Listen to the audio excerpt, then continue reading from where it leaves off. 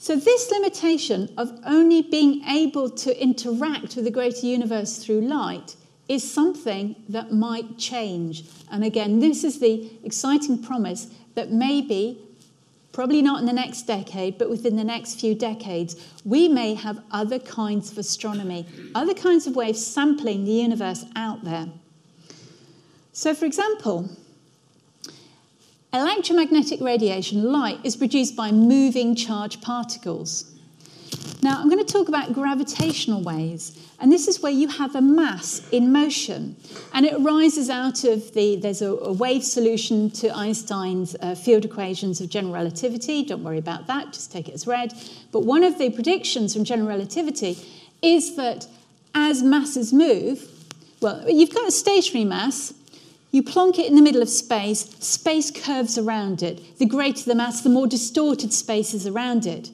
Now imagine that mass moves, then that distortion has to change. And gravitational waves are the ripples within the space-time that move out, sending the message of the change of curvature of space. And they move out at the speed of light from any mass in motion. Now that mass has to be accelerating, so it could be spinning, it could be tumbling, and that motion can't be cylindrically or spherically symmetric, it has to be slightly asymmetric. But within that, there are plenty of chances where you can create strong gravitational waves.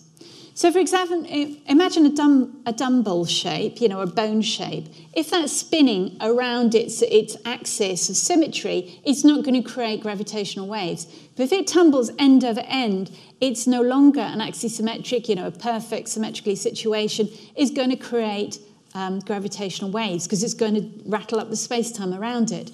The more mass there is, the faster it moves, the more gravitational waves are going to move out and ripple out through space-time away from it.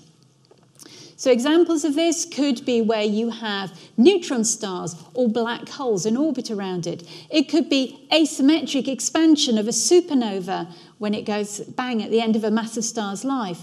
It could be the merger of two black holes, or it could be an asymmetric black hole in rotation. These really energetic events have the potential to create gravitational wave astronomy. Now, we know gravitational waves exist. There's an observation from Hulse and Taylor in 1974 where they had two neutron stars in rotation around each other, one of which was giving off those pulse signals that made it a pulsar. The rate of energy, affecting this pulse signal was slowing down, showing that these neutron stars were losing energy. Every time they gave off a gravitational wave, there's an incremental loss of energy, which affects their inspiraling, slows them down. And the amount of energy that was being given off from this matches exactly what you'd expect from gravitational waves. So we expect gravitational waves to be out there. The trouble is actually detecting them.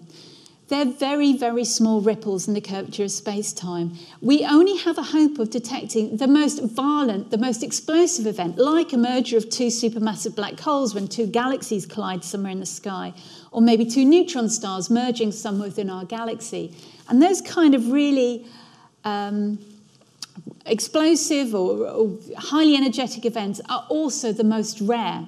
And so the prospects, again, this is really forward-thinking astronomy. The great thing about gravitational waves is that they will pass through solid objects, and it gives us the chance to penetrate regions that are inaccessible to light. So how do you detect a gravitational wave? How do you detect a change in space around you? And there's a characteristic signature that in any one direction, the gravitational wave is going to compress and stretch space and everything within it in a regular manner. And in one direction, that stretch and compression is going to be carrying on in one rate, and in a direction perpendicular is going to be out of phase. So imagine you have an experiment where you can measure distances on this, minute changes in distance between two arms of an experiment, and you look in one direction, then perpendicular to that direction. You're looking for this rhythmic change that is that's out of phase completely in the two different directions, that show you a gravitational has gone past and just squeezed space-time as it went through. The level of detection is minute. It's very difficult to do. We've been looking for gravitational waves for over 5 decades and have yet to really put our hand on our hearts and say we've detected some. But again, there are new and more advanced experiments coming online that hold the potential for this new kind of astronomy. So, for example, this is a video from the LIGO experiment. There's going to be a new improved advanced LIGO experiment that starts up later this year. Further along the line, we've got an experiment called ELISA. This is due, we're talking 2030 at best for the launch of this experiment. Later this year, there's going to be a kind of test mission called ELISA Pathfinder that's going to be launched by the European Space Agency, which would just test one small component within this satellite.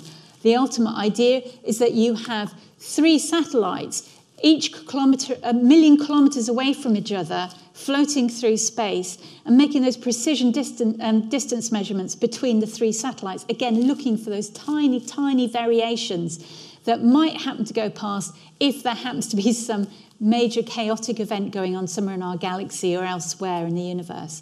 So this is very, very technologically challenging, but it has the potential to give us a completely new window on the universe. This would give us a new astronomy. And there isn't just gravitational wave astronomy. There's another form of astronomy which, again, is on the verge of opening up. And again, it may be a decade or a couple of decades before we can use it. But there isn't just light everywhere in the universe. There are neutrinos. Neutrinos, those neutral little particles that just flood the universe. There's of the level of about 100 every cubic centimetre. These are emitted through nuclear reactions. So you're looking at maybe nuclear fusion. You're looking at radioactive decay.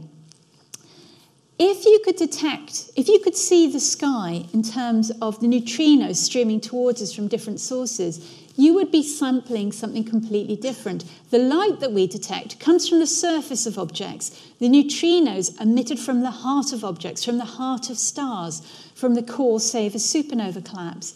This would give us, again, a completely different view of the processes and the physics going on out there that is not reliant on light. Trouble with neutrinos is we can see into the heart of things because they flood through matter. They don't interact with matter. We can only detect, one neutrino in millions that stream past us when they interact with some ordinary matter and produce like a flash of light. Here's another bond layer down in the Antarctic. This is the ice cube experiment that's looking to detect some of these ultra high energy neutrinos, which would come from the most exciting objects out there in the universe. So far, we've discovered neutrinos from the sun. We detected neutrinos when supernova 1987A went off. And probably we've amassed 20 to 30 high energy neutrinos so far that come from somewhere outside our galaxy. We're not detecting huge numbers yet, enough to do neutrino astronomy. But the great thing about neutrinos is because they don't carry an electric charge, they're not deflected by the magnetic fields of the galaxy on their way to us. When we do start detecting them, we'll be able to know where they're being emitted from. We'll be able to look at the sky within neutrinos and again get a completely different view of the cosmos out there.